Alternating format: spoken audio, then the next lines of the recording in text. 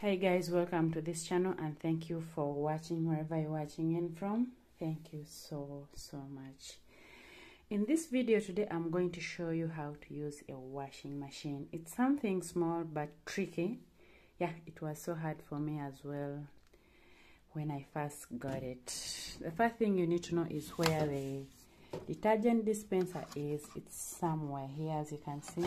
Just open like this. This is where to put the detergent, here, and here. Then what you need to first know is now the machine is open. As you see, you can open it. You can see inside, so clean. It looks good. This is the front door. So put the clothes inside and lock it. Yeah, that means it's locked. Not yet locked, doesn't show here, it will show. Then